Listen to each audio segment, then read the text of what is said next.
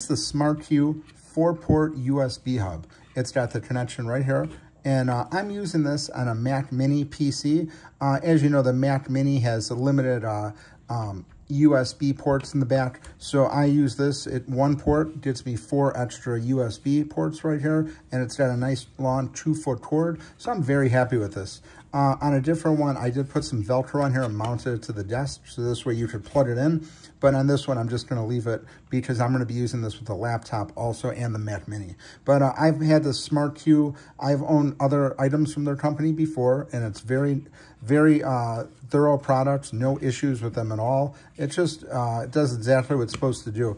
I came across SmartQ from reading the reviews online about a lot of different products, and a lot of people are typically pleased with them. So that's why I started using this company, and so far it's been a great experience. This hub has saved me a lot of time and effort of having the switch ports in the back.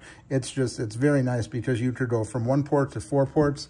And I have plugged a printer in here before, and it does get it pretty quick. It is not the same as direct, but it does get it pretty fast. So like the printer will spool up a little bit, but it definitely prints a good volume with it through this port here. And it just works really well. So definitely check this out. It's the 4-port USB hub with the 2-foot cord. And I think you're really going to like this one. SmartQ is a great company. I think you'll like it.